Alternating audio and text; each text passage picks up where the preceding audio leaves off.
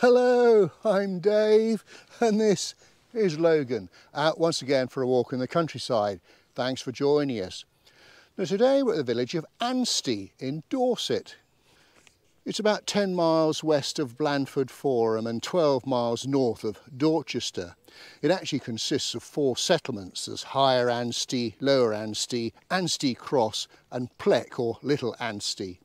And we're going to be walking a roughly 3.5 mile circular route, starting in the village and then following the course of the Devil's Brook to a place called Bingham's MELCOMBE. We'll check out a little church before heading north across a downland valley to another pretty village at Hilton for some more exploring before returning back to Ansty. Now I'm filming in the middle of August. Well, the sun is up there, but there is a lot of cloud about, but fingers crossed it's going to be dry. Should be perfect conditions for walking. Do come along with us. And we'll start off with a little look through the village. Quite a lot of history attached to it, so bear with me while I go through that with you early on in the video. Well, we'll start our walk at Lower Ansty, and in particular the Fox Inn, which is in front of me here, because, well, it forms a very important part of the history of the area. It was built over 250 years ago as the home of Charles Hall, and it was then called Broadclose.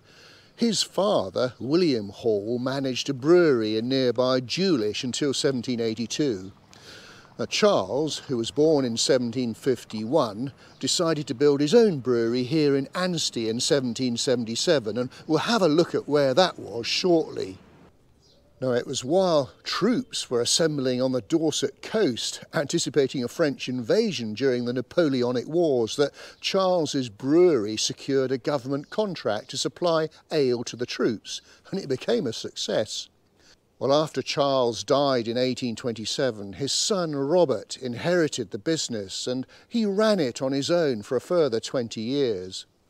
Then a chap called George Edward Woodhouse, known as Edward, came and worked at the brewery and ended up marrying Robert's niece, Hannah. And as a wedding present, Robert took on Edward as a partner in the brewery, and the Hall and Woodhouse brewing business was born. Well, Robert and Edward worked together until Robert's death in 1859. Edward and Hannah then took over the house here at Broadclose and lived here until 1915, at which point it became a pub. The previous original Fox Inn, that was located further south in the village, and we'll see the location of that later on, had been destroyed in a fire.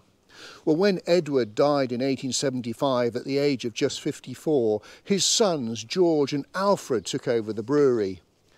And it was that year that the badger image was adopted as the company trademark, making it one of the oldest registered marks on record. Well, during the late 19th century, beer production moved to Blandford Forum.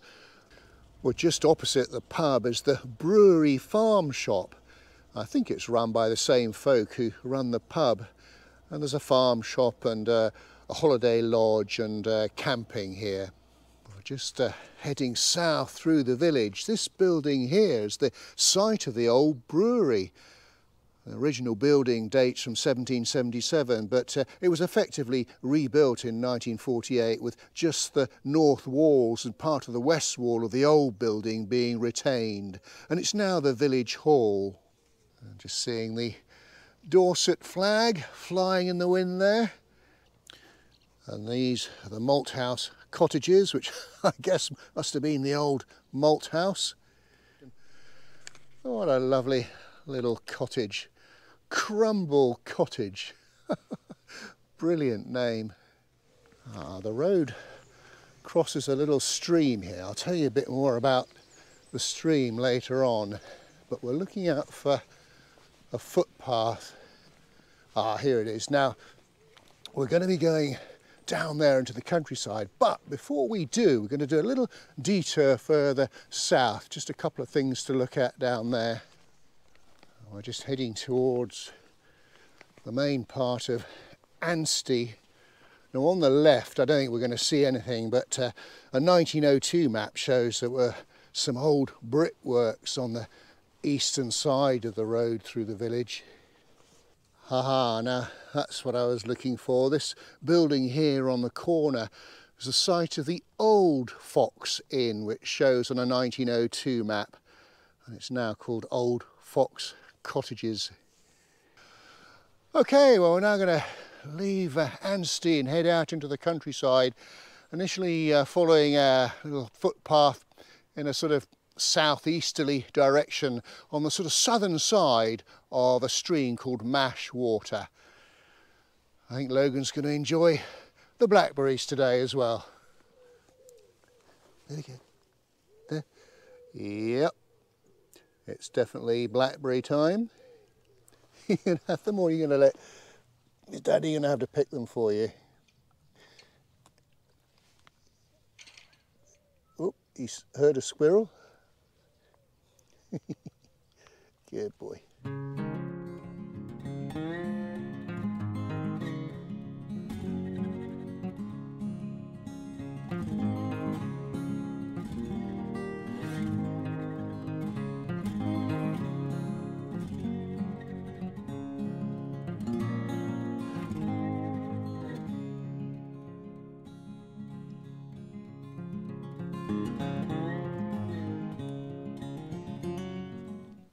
Now, hopefully you can see this, because this is really quite dark in here, but this little section of stream is called Mash Water, but it's actually the top part of the Devil's Brook, which is a stream of about 9 miles long, and the source is just to the north of here at Little Ansty, and it eventually joins the River Piddle at Athelhampton, which then flows out to sea at Wareham and then into Poole Harbour.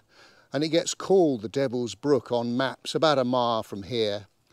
Not to be confused, of course, with the River Divilish that flows north of the other side of Bulborough Hill, which is north of Little Ansty. Well, we've just come across a little bit of open area. Perfect place for some Whippet zoomies. Cue the music.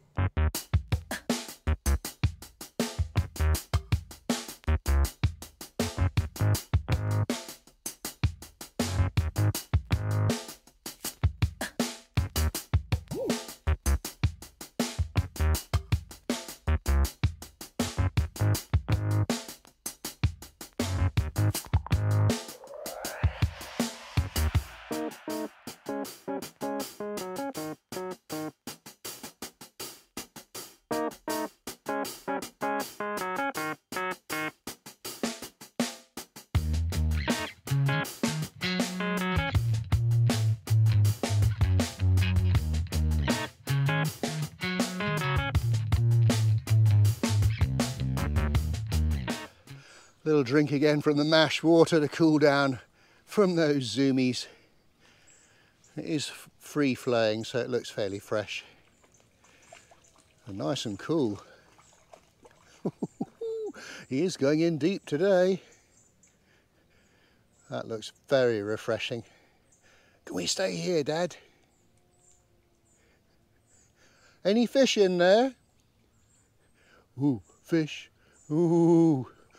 I better get out of this fish in here.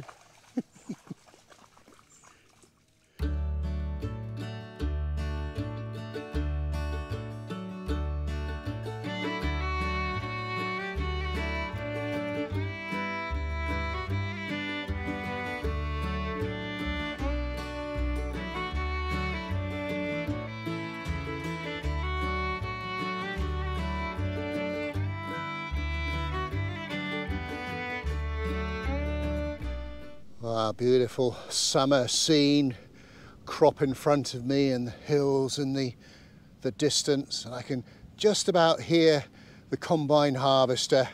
It's it's just started to work on the field, top right hand corner there.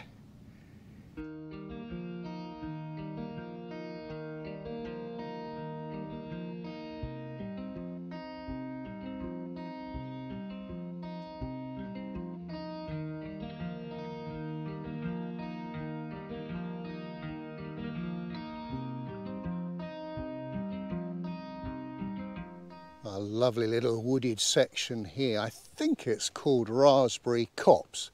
Not 100% sure. I haven't seen any raspberries, but Logan's seen a few blackberries, so that's keeping him happy.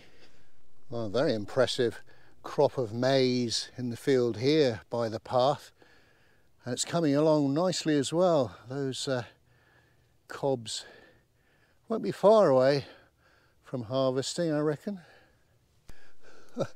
This looks like a bit of mown lawn, doesn't it? So there's a sign here. What's that tell us? Bingham's Melcombe. Oh, it's a private estate apart from the church and churchyard. So yeah, we just need to stick to the footpath and we should be okay.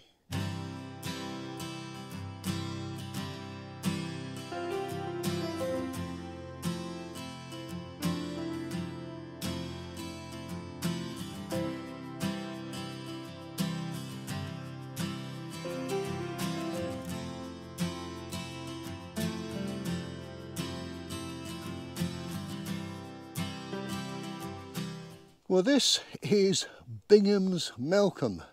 Now, in medieval times there was a small settlement here, but now it's just a country house and a church. The village as such was deserted around about 1400. Now, I don't think we're going to be able to see much of the house. That may be part of it in front of me here. I better put a map up to explain the area around here, because Melcombe Horsey is a parish that contains sort of three settlements. You've got Melcombe Bingham, and that's the name of the current village, which is to the south of Ansty. Higher Melcombe, which has got a manor house, and that's to the west of Melcombe Bingham. And then there's Bingham's Melcombe, which is here, basically. And I believe, again, I don't think we're going to see too much of it. Well, fair bit. That hedge there, the yew hedge, I'm told is one of the largest yew hedges in all of Dorset. Yeah, it doesn't look as though we're going to see too much of the house as the footpath circumnavigates it, and there's quite a big wall. But the roots of the property go back to the Turberville family in the 11th century until Lucy Turberville married Robert Bingham in the 13th century. It was later inherited by another Robert Bingham in 1554 when it was reconstructed, and there were further additions in the late 16th century and, well, over the centuries since. And it was sold by the Bingham family in 1895, and I think they were the Earls of Lucan, so that could have been in the time of the 4th Earl, I don't know. Of course, the family is famous for the 7th Earl of Lucan. That's the Lord Lucan, who disappeared in 1974 and was declared deceased in 2016. And this is the rather sweet church of St Andrew at Bingham's Melcombe. There's been a church on the site since 1150, but the current stone and flint building dates from the 14th century, and indeed it was built by the Bingham family. And it consists of a nave, chancel, a west tower, a north chapel and south chapel incorporating a porch. The upper stage of the tower and the south chapel were rebuilt in the 15th century, and there was a restoration and partial rebuilding of the chancel in 1844. And next door to it is the old Sunday school. Right, in we go. Straight in front of us here is the font, and then to my left the organ, and just behind it there's this magnificent stained glass window, and on my right there's the chancel and the altar, and that must be the north chapel. Lovely and cool in here, I tell you. And then opposite the south chapel. What a lovely little church. Well, as I mentioned, right next to the church is the old schoolhouse, and there's a plaque up there built in memory of Caroline. Is that Dama or Dama Bingham? AD MD CCC L11. I'll let you look that up. And just to the south of the church, these open fields, this is roughly where the old medieval village used to be before it was deserted. And I can just about make out banks and hollows It covers about 10 acres, and yeah, you can certainly make out where perhaps some of the houses were. Oh, what an enchanting little waterfall or weir. Still very much part of the marsh stream. Right, we now need to change direction, and we're going to start heading in a sort of northeasterly direction, heading towards the next settlement of Hilton.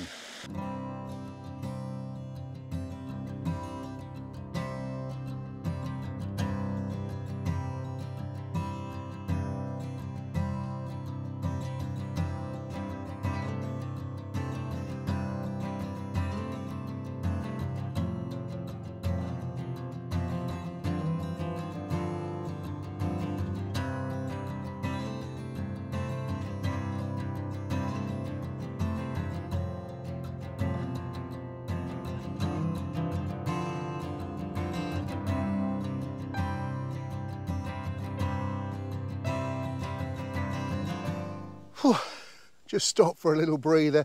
We've been heading uphill along a track, a real sunken track. I wonder if it was an old drover's route. A lot of it was shaded with its own little micro environment with lots of ferns either side and the roots of trees making quite magical shapes. It really was quite something. Right. Onwards and upwards. We're shortly going to cross over a little road and then continue on to Hilton. Our little pit stop just to admire the view. Your typical, as I always say, rolling Dorset landscape on a summer's day. Well, just a little heads up if you're doing this walk after seeing the video, just crossing the road that takes us down to Ansty, you need to look out for this footpath. The footpath sign, I think, is behind all that vegetation, but that's definitely the gate, and we need to continue heading northwards.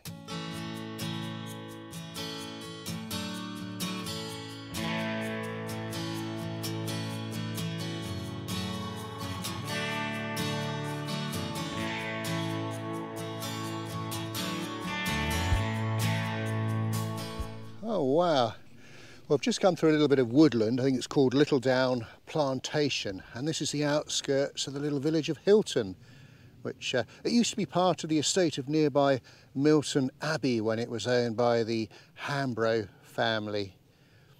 But we'll go down and have a little bit of an exploration. Gosh, look at that. Isn't that terrific? With the wisteria growing outside the front door there. It's called the Old School, and I guess it was once a school. Certainly looks as though it was. And this is the All Saints Church at Hilton. It's got origins in the 12th century, although probably there was a church on the site in Saxon times. And it consists of a nave, north and south aisles of 3 bays, a chancel with north and south chapels, a west tower, a south porch and a vestry west of the north aisle. The tower and porch date from the 15th century, but most of the rest of the church was largely rebuilt in the 16th century, incorporating material from Milton Abbey nearby. The chancel and vestry were rebuilt in the 19th century.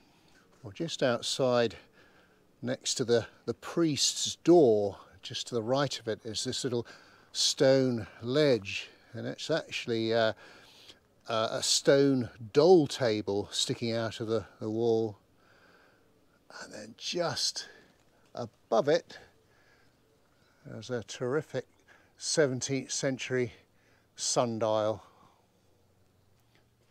We'll have a little wander inside. There's the font straight in front of me and the chancel at the other end with a splendid stained glass window. And apparently these oak panels either side of the tower inside are 15th century and originally came from Milton Abbey, and they're 8 foot high, and they're apparently the portraits of the 12 apostles. And there's the other 6 apostles on the other side. Seeing what that etching is next to the door. GT 1784.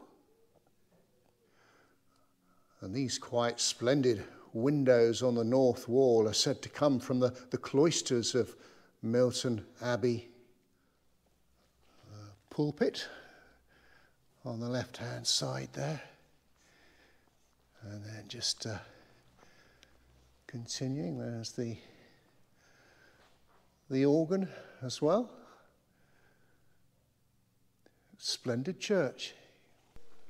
There's some quite gorgeous thatched cottages in this village. Hambledon Cottage there. What have we got here? The monk's house. There's such a character to it, especially on the front. The long thatch, appropriately named.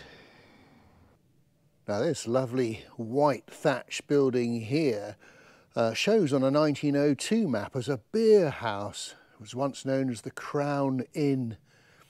And the building itself dates from the late 17th century, early 18th century. Obviously now a residential building, and I see it's up for sale. Another little opportunity just to cool Logan's feet and have a little drink perhaps. Watch out for those dragonflies. Oh, you've got one landing on you. You're not sure about them. Not sure if you've seen a dragonfly before. Just check, make sure there's no fish in this one either. Well, what a pretty little place Hilton is. Well worth the detour, I'm sure you'll agree. Okay, well, we're now going to start heading back towards Little Ansty. We've got an uphill bit first through a little copse and then a downhill bit.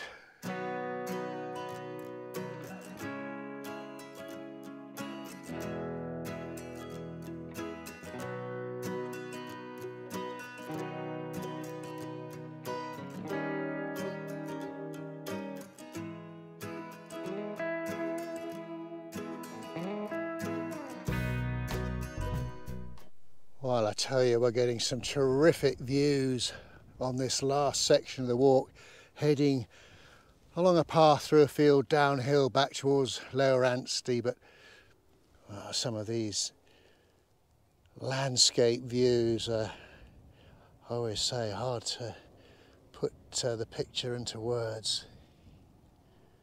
There's a lovely breeze as well, just cooling us down.